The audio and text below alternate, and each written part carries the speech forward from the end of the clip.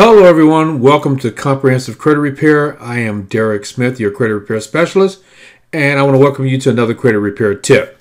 So today we're going to talk about the parts of your credit score and basically how those parts affect your credit. There are essentially 5 main parts of a credit score. They're designed to create a more comprehensive setup for your expenses and financial responsibilities. These 5 points are listed in order from the most important to least important based on what directly influences your credit score.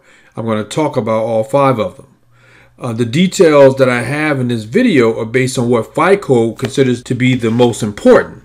The percentages next to each part are approximate variables that FICO has listed in the past. The group is very secretive as to what it will specifically consider when computing your credit history, so we don't know 100%. Let's begin with your payment history. Your payment history makes up 35% of your credit score. It refers to how well you are making the payments that you owe on debts and that you are handling them responsibly.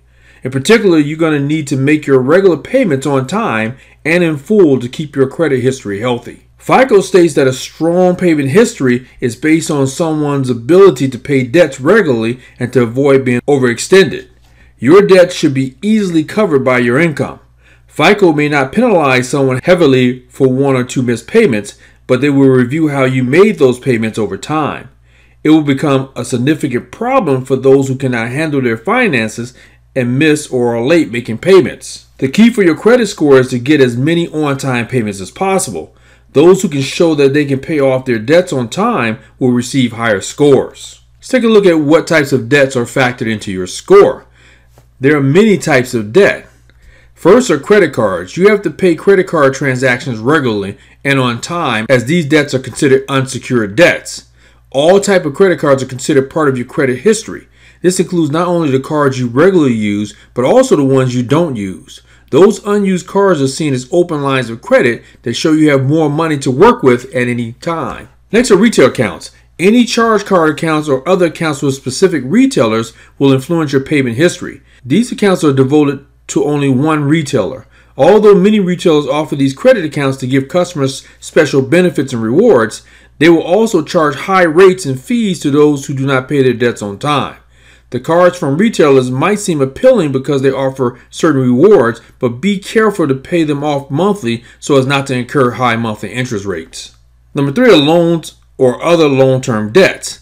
These include student loans, car loans, and mortgage loans. You have to make sure those loans are paid off regularly to avoid high interest charges. Your payment history will include details on how well you can pay off those loans. FICO particularly places an emphasis on mortgage loans. These are high-value loans that have long amortization and have collateral attached to most of these loans. These include vehicles and other items you might have acquired through a loan. Defaulting on a loan and forfeiting your collateral will hurt your credit rating severely. Number 4 is regular accounts with financial companies. You must watch for how those regular accounts can affect your payment history. You must also make sure they are paid off regularly. Let's discuss what happens when you miss a payment. FICO is not necessarily going to penalize you for every single missed payment you might have on your report. FICO will judge you based on many factors relating to that missed payment. This can impact how you are able to handle the payments. The first thing they look at are how late are your payments. FICO will penalize you if you are significantly late on your payment. You might not be penalized if you are 1 or 2 days late, but the penalty can be significant if you are late 1 week or more. FICO respects those who are responsible. Number 2 is how much money you owed. You can be penalized more if you owed hundreds or thousands of dollars. A missed payment is then significant. Number 3 is how recent were your missed payments. The impact of a missed payment would be minimal if it was recent and does not constitute a pattern of missed or late payments. Your credit score will improve because it will be noticed that you are responsible with your payments. One missed payment will be a thing of the past after you get back to your regular payment schedule. Number 4 is the number of missed payments. It is one thing to have one missed payment in a year. It is another when you have several of them in a short period of time. In that case, you will be penalized. And number 5 is whether or not a debt has been written off. Your credit rating will be hurt dramatically if your creditor determines that you are not going to pay and have written off the debt. In addition, the creditor might not allow you to pay off that charge-off or even access to the fund account that needs to be covered. What you owe is 30% of your credit score. So the second most important part of your credit history involves the amounts of money that you owe at any given time.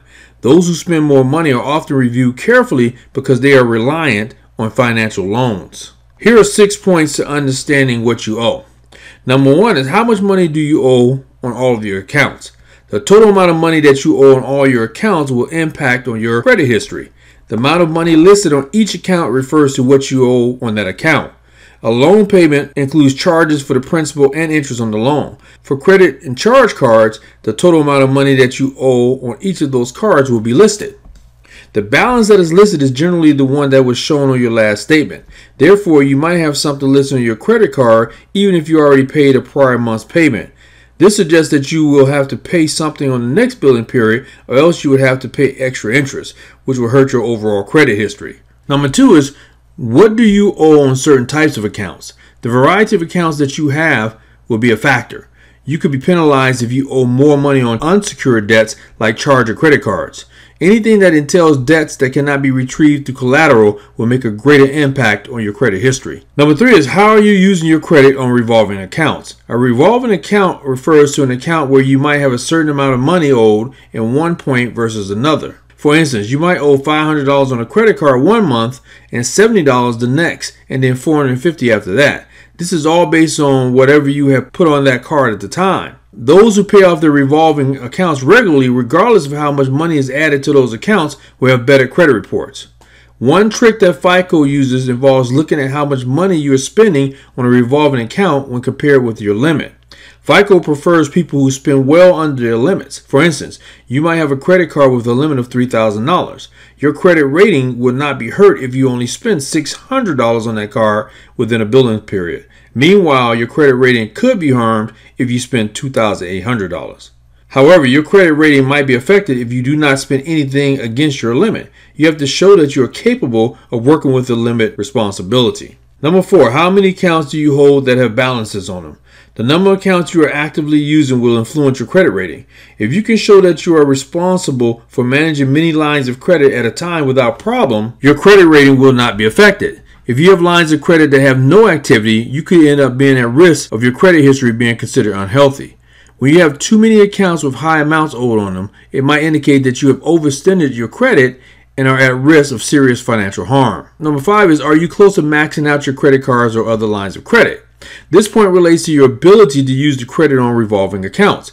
While FICO does indeed look at how well you use revolving accounts and that you can pay off varying amounts of them, you must also watch your limits. There's a reason why limits are placed on those cards. The groups that issue the cards don't want to be at risk of people borrowing too much at a time. Those who are close to maxing out their cards will be damaging their credit score. That is, those people who spend near or at their credit limits will be treated as high-risk borrowers who could be taking in more than what they can afford to manage. And finally, number 6 is, what do you owe on a loan when compared with its original amount? The amount of money you owe on your loan is supposed to go down. Interest charges and other fees may apply, but the principal on your loan should be decreasing. Those who pay on their loans regularly and reduce the total they owe will have better credit ratings. For instance, a person who borrowed $20,000 for a car loan could have paid $4,000 on that loan, which amounts to having 80% of the loan still owing. If the loan was prepaid in 1 year by $10,000, then 50% of that loan is still owed. At this point, you are showing that you are indeed paying off your loan as you're supposed to, therefore improving your credit score. What if you only paid a few thousand and you had 75% still owing after a year? Your rating will not go up because you are only putting in the minimal effort into handling your loan. Of course, your credit rating will improve if that percentage decreases. You can only keep that interest on your loan from increasing dramatically if you manage to repay your loans responsibly. This includes making payments above the minimums that you should pay each month. These 6 factors that I just went over will influence your credit score based on how you are repaying your debt. Let's take a look at credit history length. That gives you 15% of your credit rating. So FICO appreciates people who are willing to continue using certain credit lines while ensuring those lines are consistently paid off without issues. By showing responsibility with those credit lines, you're indicating you're ready to pay your debts without problems. People who have larger credit histories are often favored, and they might be seen as people able to manage their debts for a long time. At the same time, though, those people with longer histories might be seen as risky individuals due to how they are continuing to have substantial debts even after many years. This third part of your credit score is judged on 2 factors. Number 1, the average age of each account, and number 2, the age of whatever the oldest account is. You could benefit if you have covered the same credit card for years and have paid it off consistently over all that time. Creditors appreciate loyalty, and your loyalty can help you to become more appealing and attractive. Adding new lines of credit is only going to hurt you at this point. By adding a new line, you're just reducing the average length of your cards. This could make you a more high-risk client when all is considered. There are no golden standards for how long your credit history should be. Your history could last for several years in some cases. The types of credit is 10% of your credit rating, and there are many credit choices for you to explore. The key is to simply not open any credit card unless you have a definite plan to use it. Those who have too many credit accounts might be seen as high-risk borrowers. Therefore, you should look at what you're doing with the accounts you initiate and that you have a sensible plan in hand for how you're going to manage those accounts. This is a low-value part of your credit score. You might be encouraged to look at the different types of credit you can take advantage of so you can get something that works well for your financial needs.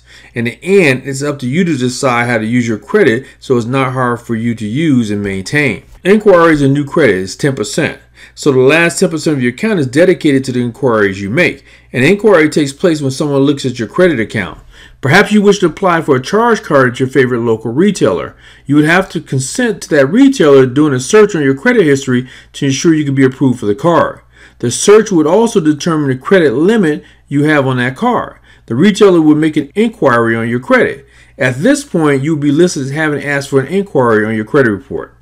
It's fine and normal to have one inquiry every once in a while. This is especially the case when you are performing your regular credit checks with each of the main reporting bureaus.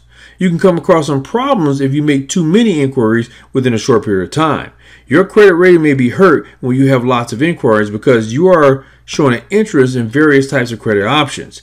You'll be perceived as a credit risk because you are indicating that you're attempting to increase your debt. So how far back will the content go? The greatest thing about your credit is that these 5 points will go back several years. You may find items in your report that are at least 7 years old. The credit reports you have are based on how well you've been able to manage money over the years. You must be careful when managing your credit, as every mistake you make is going to be on that report for a while. The content can go back 10 years in the event of a bankruptcy as well. In fact, any serious problems that show up on your report will be reflected on your credit rating. It is one thing to miss a payment, and that is not necessarily going to hurt your credit rating much or at all. But it's another when you have been subjected to a court ruling that caused you to declare bankruptcy. You must be aware of what you're doing when it comes to your credit. Be sure to manage your finances, including all your credit cards, so that your credit score will be affected positively and not negatively. So look, folks, fixing your credit is difficult, and managing your finances is difficult as well. I'm a pro at both, and I can help you do it. Learn more about my services at www.comprehensivecreditrepair.com. And by the way, when you sign up for my service, you get a free luxury vacation to one of 51 available locations I have. So go right over now to www.comprehensivecreditrepair.com and sign up. I'll see you in the next video.